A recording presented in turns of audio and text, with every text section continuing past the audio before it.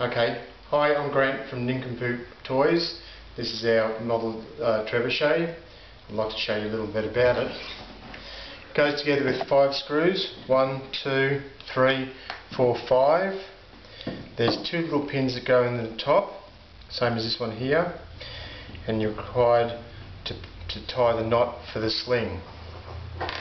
And also screw this little eye hook which holds the counterweight. To load it, what we do is put the load, in this case I'm using half a macadamia, into the sling and put the washer over the top. Then you bring it down, and it's a bit like setting a mouse trap. You put that pin through the hole, make sure the string's nice and tight, then away you go. To release it, point it in a safe direction. You've got to remember that this part's going to come up fast, so don't put your head too close. And then pull this back. Then on, 2,